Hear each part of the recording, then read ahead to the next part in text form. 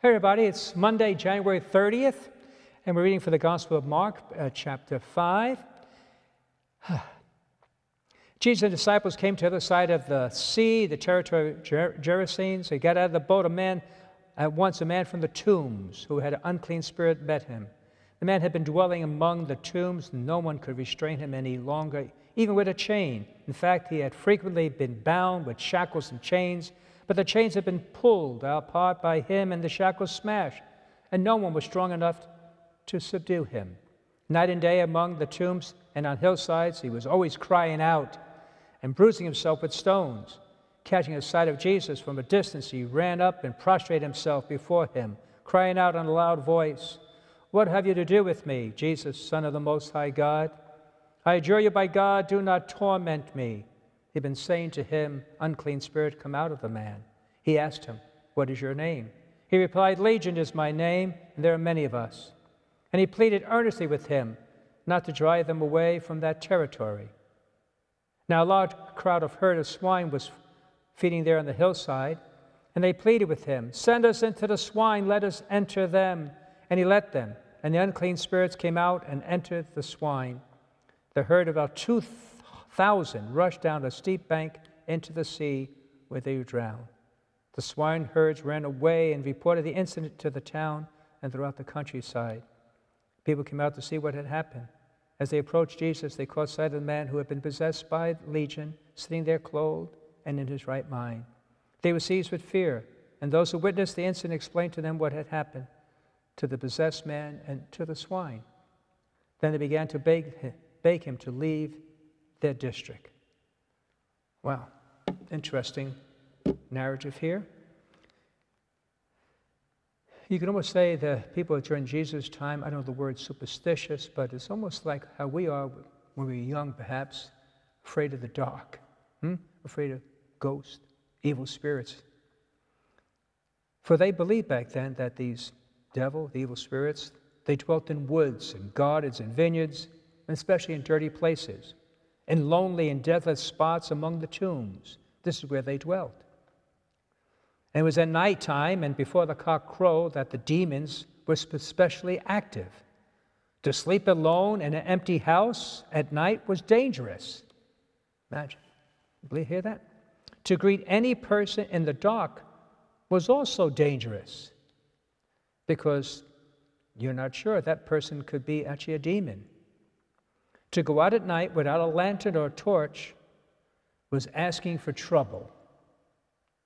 It was a perilous place at a perilous hour, and this man was a dangerous man. So you understand how people lived, how they thought. It's almost like when I was afraid of dark. You want to go out at night. Nowadays, you have reason not to go out at night by yourself with the things happening, but this is the fear of that, fear of the devil. Now, he said his name is Legion. What does that mean? Legion was a Roman regiment of 6,000 troops. So very likely, the man had seen one of these Roman regiments clanking along the road, and he felt that there was a whole battalion of demons inside of him.